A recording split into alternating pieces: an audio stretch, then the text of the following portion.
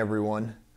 Before I jump into sharing some of my thoughts around some further reflection on Acts 1 this morning, I wanted to invite you to watch a video that I found that is really interesting and powerful, that shares it sort of shows the expansion of the church from the beginning of it that we read about in Acts all the way up till pretty much the modern day. I was really moved by it, just kind of watching the ebbs and flows of how Christianity and the church continue to impact the world around it. So I want you to take a look at this video real quick.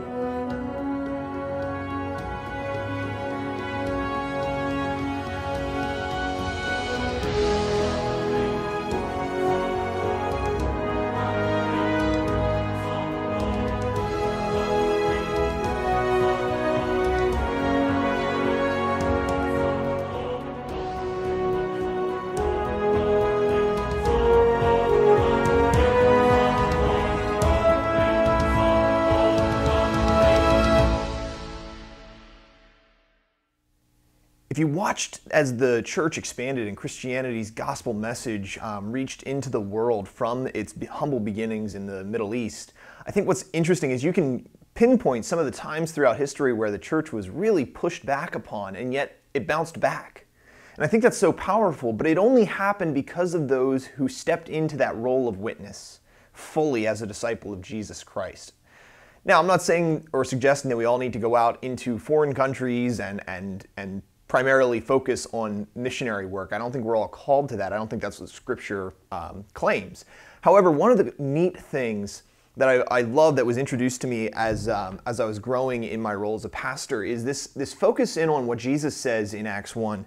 And listen specifically to what he says in verse 8. He says, "You will be my witnesses to Jerusalem, in all Judea and Samaria, and to the ends of the earth."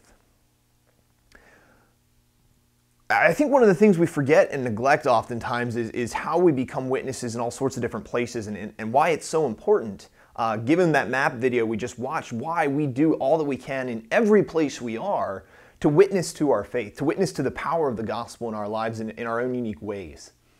You know, behind me there's this map, and if you ask me anytime, I will stand by this statement: I will never be a geography teacher. One of the reasons I actually didn't become a meteorologist like I originally planned was because I was terrible at geography. But this map behind me is one that you can take a look at sometime if you ever come into the church building if you want. But what it reveals is some of the places where the gospel is either offensive to the point of being monitored or restricted, or even countries where its leadership is hostile toward the life-transforming message of the gospel.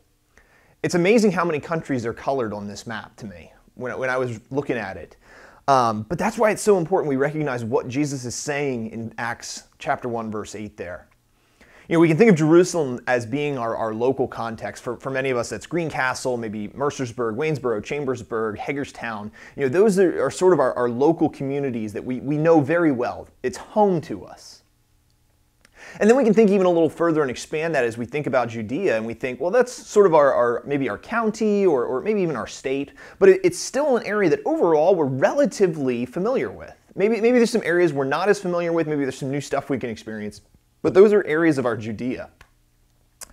Now, one of the things you might be thinking, okay, well then Samaria probably means either like the country, but actually, I think there's even a deeper meaning here. Because if you remember, Samaria was the area that was sort of racially different to those who consider themselves pure as Jews in the day of Jesus. Samaria is really less about a geographical location and more about the area of people that are different from us, that we might think of as inferior, even unintentionally. I think we all have some biases. Maybe we need to examine in that. Maybe it's political divides. Maybe it is racial divides. Maybe it's age divides. Maybe there's something else that we look at a certain group of people and think, whether intentionally or not, that we are better than them. Jesus is saying those people need the gospel too. They are just as worthy of God's love. John 3:16 already proved that. God loved the whole world, not a specific group of people. I think that's important we recognize and ask ourselves, what's our Samaria? What are the areas we need to consider maybe living out the gospel a little more effectively in our lives because we've maybe even unintentionally thought lower of someone? And then the ends of the earth. That one's pretty obvious though. Everywhere we go, we should be witnesses.